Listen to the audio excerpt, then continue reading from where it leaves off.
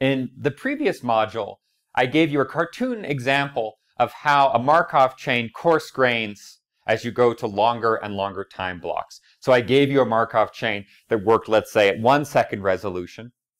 And then I showed you how to build a Markov chain that worked if your time resolution was poorer. So for example, let's say you could only observe the first second of each 2-second block.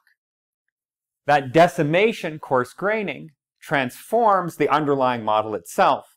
And so in fact, as you saw, when we went from the fine-grained model, Markov chain, and coarse-grained it on blocks of scale 2, in fact, that Markov chain seemed to get a little more complicated. And all I mean by that is it seemed to have more arrows. Okay? We don't really have a good way to judge the complexity of a Markov chain. But the model certainly changed, and it didn't necessarily change for the better. Even though we simplified our observations, the model itself seemed to do something, well, not necessarily weird, but something that didn't seem to have a particular structure to how it changed. But if we coarse-grained on sufficiently long time scales, it appeared that the Markov chain coarse-grained to a simpler case where the outgoing probabilities for each of the states were the same. So each state had the same probability to go to state A, B, C, and D, okay, as the other states did. In this module here, what I'm going to do is show you how to do a little bit of linear algebra to actually make that concept rigorous, to talk about how a Markov chain will eventually, if you coarse-grain enough, simplify into a smaller subspace of all possible models. This will be one of our first examples of a renormalization group transformation that takes you to what we call a fixed point. Okay? So what I'm going to do is give you that example using a much simpler Markov chain, which I've drawn on the board here. This Markov chain has 2 states, A and B. And what I've done, instead of writing exact numerical probabilities for each of these transitions, I've just parameterized the system with one parameter, epsilon. Okay? And so in this case here, what we have is a system that can jump from A to B with probability 1 minus epsilon. Okay? Or it can stay in state A with probability epsilon. If we make epsilon small, that means that the probability to stay in state A is small, and so the system will tend to oscillate back and forth. It will go A, B, A, B, A, B. As epsilon gets as epsilon gets larger and larger, it will have a certain probability to stay in state A. And so it might in fact go A, B, B, B, A, B, A, B, B. It's a kind of slippy counter as epsilon gets larger and larger.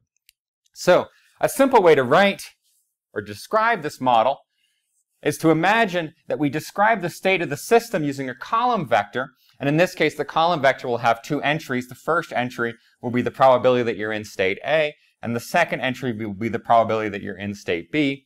And now we can describe the evolution of that system over time using a 2-by-2 matrix, where the entries of the matrix look like this.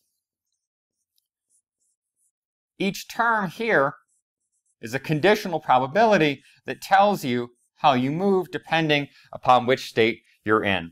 And so, for example, we can see if the matrix is written like this, where, for example, the first term in the top left corner here of this matrix is the probability that given you're in state A, what's the probability that you transition to state A, stay in state A? Or here, for example, if you're in the top right corner, this is the probability that given you're in state B, you transition to state A. Notice that when you do the matrix multiplication here, and I'll just do the top one to give you a sense of how this works, in case you haven't seen it before. This top entry here now says that the probability that you're in state A after one time step is the probability that you begin in state A and transition to the same state A. You stay in that state, the probability of A given A, plus the probability that if you begin in state B, probability of state B, times the probability of transitioning from B to A. And then we'll leave as homework example for you to compute the second term here.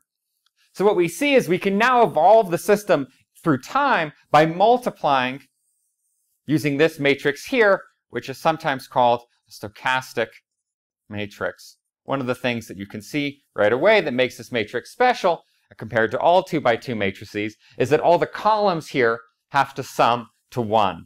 if you're in state A, one of two things in this case must happen. You either stay in the state or you transition to another state.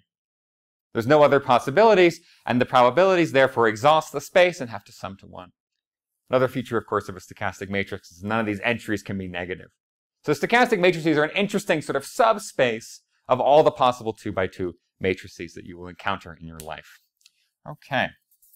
Now, once we've represented the Markov chain as a stochastic matrix, and I'll write a particular Markov chain that we have here in this new form, it becomes a simple matter to talk about what happens if you skip observations. If the system jumps 2 time steps before you see it again, all I do is take this evolution matrix T, sometimes we call it an evolution operator if we're feeling a little punchy, okay? All we do is take this evolution operator T and multiply it by itself. And now what we have is when this matrix acts on a probability vector, it takes it 1 step in the future. You act that matrix again on the result of that, and it takes you 2 steps in the future.